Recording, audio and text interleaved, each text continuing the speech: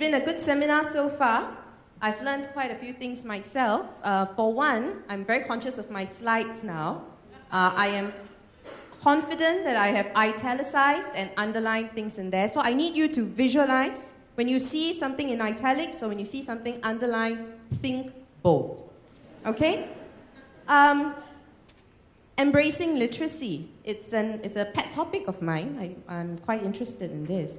And I thought I should start by also telling you that I stand between you and lunch.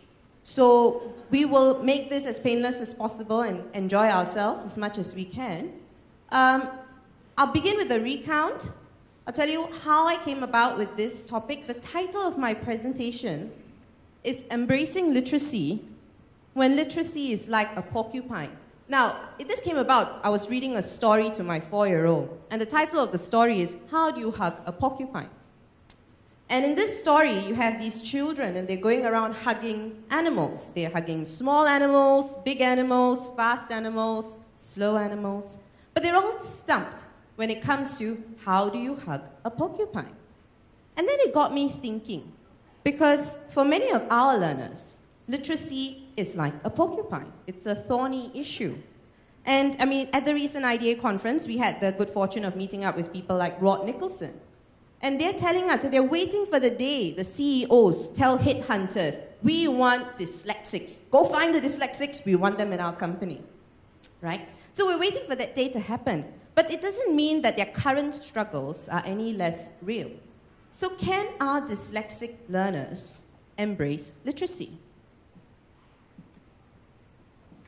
So we started out by asking some questions. We had 58 students, and we asked them the first question, what subject do you like? Anyone want to guess what their pet subject was?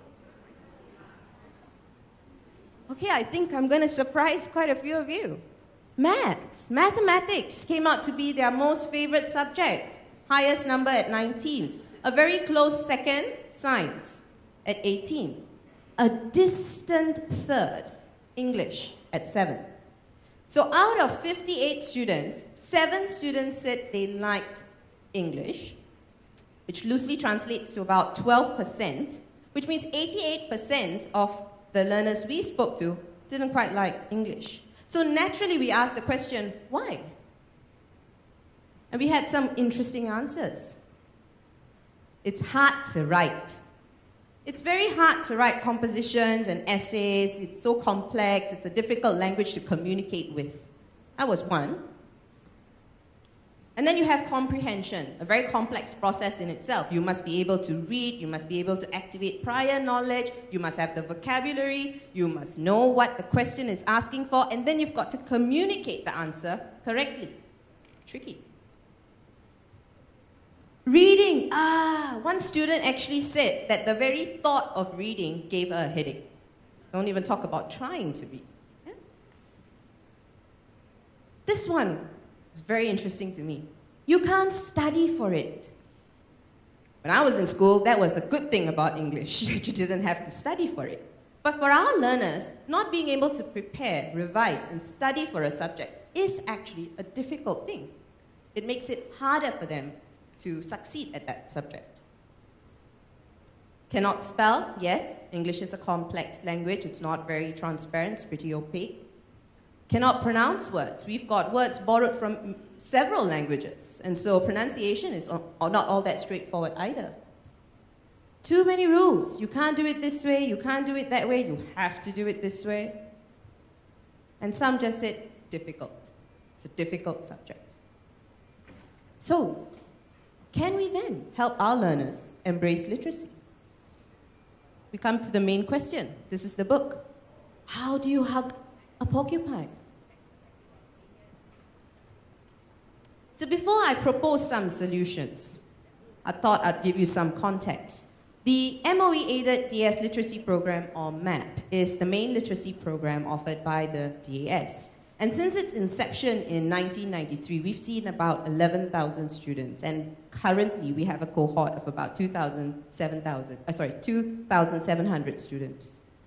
Now, the MAP program is based on UK, US, and local guidelines. By that, we mean we follow the National Reading Panel's guidelines, the Rose Report's suggestions, as well as the professional practice guidelines, and on what would be a useful and effective intervention program for our learners.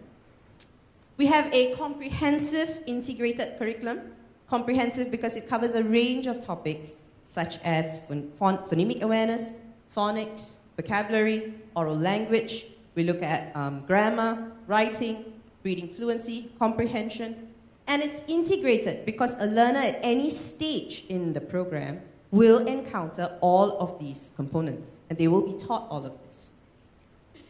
We're looking at technology as a tool to make our learners independent and confident. We're also based on the Orton-Gillingham approach and the principles behind the approach. And more recently, the IDA has said that such approaches fall under a structured literacy program, which we therefore fit into as well. So, our question then, the DAS map offers a language-based intervention. And if only 12% of our students like the language, what's the possibility that our students like the DAS? Right? And we were surprised. 51 out of the 58 students said, yes, we like the DAS, we like MAP. If you add in those who said it's okay, we've got about 55. 55 out of 58 students. So again, naturally we asked, how come? Why? It's fun. Many students said that the teachers were very engaging. They made lessons very relevant, and they used games for reinforcement of information. They felt like they were being helped. What they were learning in the classrooms at the DAS helped them at their schoolwork, built their confidence. They were in an empathetic environment. People understood them. The peers in their classroom understood them. They felt that they were always learning something new, and that gives them a sense of empowerment. It's peaceful. No pressure, no anxiety. We don't give homework, we don't do exams. So it's a peaceful environment. And I just had to put this one in as well. Because 2 students said they like the DAS because we give them free water and it's air conditioned. So MAP, therefore, with the success it's had with the students enjoying the classes, can propose some solutions on how we might want to hug the porcupine. 1, to know them well. And I've used this image of a magnifying glass to demonstrate how closely we need to know our students. We've got to see them as unique. They're unique individuals with unique needs, strengths, and abilities, and we need to understand that they might be different. We have to make knowledge and learning theirs. As Ashraf has mentioned, it's owning something, and they need to own what they've learned. That's like giving them a personalized gift with a gift tag saying, this is meant for you. It's about working through play. It's about having fun while learning. And it's about valuing the almost, the near hits. It's not about the target, but how close you come to the target and how that means that you can better yourself to reach to the target. So let's go into each one in a little bit of detail. Let's talk about diagnostic assessments to know them well. Well, in the DAS, in order for you to to understand your learner best, you first depend on a psychological report, which gives you the initial formal understanding about the student. And that's coupled with what we call curriculum-based assessments. And these curriculum-based assessments have been chosen specifically because it links directly to the curriculum that's covered in the DAS. And at the same time, it's a non-competitive environment for our dyslexic learners. It enables our learners to challenge themselves based on their own achievements, rather than to challenge themselves with peers and classmates, which may not be necessarily a fair way to evaluate how well they've been doing. But apart from the initial profiling, a student will continue to evolve, and therefore constant progress monitoring becomes critical. You've got to constantly understand where your learner is at so that your lesson and the program is suited for him. And then we talk about seeing them as unique. Each learner has a unique combination of strengths, needs, talents, etc. And we need to cater to that unique personality. So while we might keep our groups small, you'd also notice that differentiation is something that has to happen in every classroom. And so you will see that teachers would be supporting learners differently. With the clear profiles that are provided by the curriculum-based assessment, and by setting SMART targets, which of course mean that they are specific, measurable, attainable, relevant, and time-bound. Making it theirs. Now, the DAS and MAP has a curriculum that's based on a conceptual framework. So conceptual categorization of knowledge and skills enables students to store information and then retrieve this information easily. So for example, when you bring up a topic for the first time and you talk about the topic, when you link that topic with something that already exists, a student is able to place that information and therefore retrieve that information quite easily. It's also about making information concrete. Many of the things we teach our learners are quite abstract. So let's look at this example. We tell our children, when you come to a polysyllabic word, split them up into syllables because it's easier to read and it's easier to spell. Now, children may not understand that. I mean, they may see no value in it. So you might want to bring an orange into the classroom. Tell the child, challenge the child. I want you to eat this entire orange by itself. Just take the orange and eat it as a whole. Now, they might try, and I would be very frightened if they succeed, but they will try. And when they find it a little bit difficult to do, you can say, all right, then now tell me, how would you eat this orange? And they will tell you, oh, we'll just have to cut it up. So when you break that orange up into smaller pieces, you're able to eat the entire orange. And that's the same thing for syllabication. And you create that link for that student. And the student can therefore say, I now see the value in something like syllabication. Now, I've got a video of a very dear colleague, and when you do see her later, you can say hi. This is an example, I'm not going to show you the entire video, but an example of how a concept can be taught and made concrete. Oops. Okay, Alifa, I'm going to teach you a new sound today, okay? Now, this is a new sound. The letters are O and I, and together they make the sound oi. Can you repeat? Oi. Very good. Can you trace for me 3 times on the table? O-I, oi. O-I, oi. O-I, oi. O-I, oi. Okay, very good. Now, the letters are O-I and the sound is oi, right? Okay, this is what you call a vowel team. Okay, how many vowels do you see here? 2. Correct. So, together, they form a team. Now, you know Batman and Robin, right? They are a team. So, can you separate Batman and Robin? Cannot. So same thing here, you don't separate the vowels. Okay, so this is a vowel team, and where do you find it? You find it in the beginning or middle of words. Okay, where do you find this? Beginning or in the middle of word. Okay, so your keyword is coin. What's your keyword? Coin. Okay, so when you think of the word coin, where do you find this oi sound? In the middle. In the middle, right? C-O-I-N is in the middle. Okay, so keyword is coin, position, beginning or middle of words. Okay, so just to recap, you can see that she mentioned what the concept was, and that's to enable the student to put that information in the right place. And she also made it concrete by talking about Batman and Robin, which is something that that child will understand. Now, the next thing we suggest is working through play. And many of our students have already said that one of the best things about the DAS is that it's fun. Games are a great way to reinforce and summarize learning.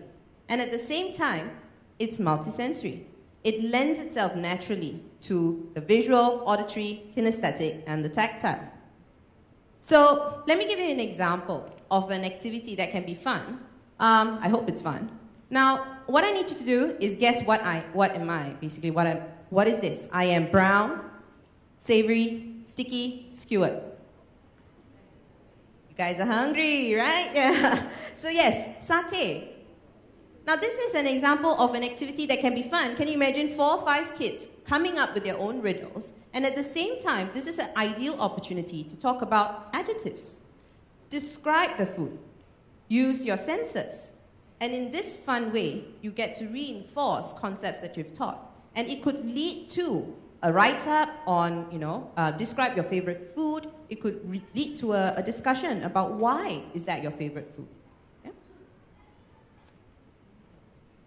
Now we also know about, I think this is quite a useful slide in that it tells us quite clearly why the visual, auditory, kinesthetic, and tactile is the best way to learn. Because 10% of what we hear, we retain. 30% of what we hear and see, we retain. 40% of what we hear, see, and say, we retain. So it keeps increasing the more you add your learning modalities. And of course, 70 to 100% of what you hear, see, say, and do, we retain. So that's what we're targeting for. Yeah? And this one, the last of our suggestions, valuing the almost. Many of the things we expect our learners to do is very challenging, especially when it comes to literacy tasks. These are challenging activities. And what we therefore need to do is appreciate the effort that goes into doing these things. And even though they may not hit the target, they may not reach the aim, it is in recognizing and embracing the near win that a child continues to see that they can constantly better themselves. There is room for improvement when we value the near hits. Take, for example, athletes, runners. Yeah? A bronze medalist and a silver medalist may not have met their aim, but it gives them an opportunity to better themselves and improve, and it could be that their personal best is better than a gold medal the following year. Yeah? So valuing the near miss or the almost. So what we're proposing is that we should light the candle rather than curse the darkness. When we discuss this with our educational therapists, most of them see that a lot of our students make academic progress. And if academic progress is not immediately apparent, self-confidence is. The willingness and the courage to tackle literacy tasks becomes apparent. And of course, we've also had the opportunity to talk to some students who have graduated. And this is what they've said. They've said that the classes are exciting and lively, helps me, keeps me interested. These are things that we therefore have to do in order to make our learners embrace literacy. We've got to keep things, we have to be kind, forgive mistakes, and we have to learn to teach, we have to teach them how to move from wrong to right. In a book, The Dyslexic Advantage, the authors are confident and assure you that if our learners do the following, they will see success. Persistence in tasks. To work using proven therapies, evidence-based support. To use technology which levels the playing field. To pursue support and guidance, and to be your own advocate, to teach your learners to fight for themselves and to advocate for themselves, to set goals, to never stop believing that they can improve and be a better version of themselves, and to optimize their own strengths. And of course, this comes initially with the guidance and support of somebody else, but through that support, they will understand what their strengths are and work towards improving themselves. And therefore, disability is the inability to see ability. We all have such abilities. So, coming to the close, we're saying, at last, hooray, it's finally time. This is how you hug a porcupine. Carefully. In every sense of the word, we need to know the student, see the student as unique, make learning his own, play with him, and value his almost. Now with that, I thank you. I will not keep you from lunch. And if there's any questions, please feel free to email me. Thank you.